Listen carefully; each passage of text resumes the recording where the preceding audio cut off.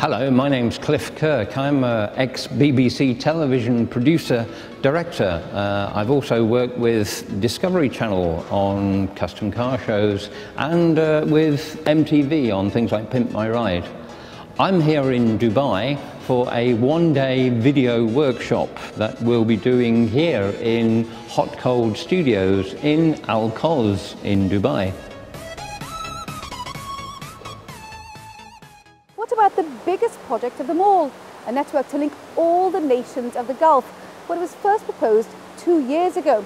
Is it still on track, or will it run into the desert sands? Kirk reports. If you're an ardent train spotter, then the Middle East, with its cheap fuel and its love affair of large cars, would make for slim pickings. Unlike many places which came under British influence at the turn of the century, the Empire didn't see much point in building railways across the sand.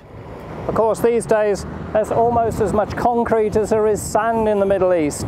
And with a growing population, surely the time is right to have a modern railway network high on the shopping list for these oil-rich countries. Dubai is ahead of the game at the moment with its ambitious metro project. But this is a project that this growing city has been forced to undertake, given its growing traffic problems, which it's feared may slow down not just the commuters, but also the Dubai economy.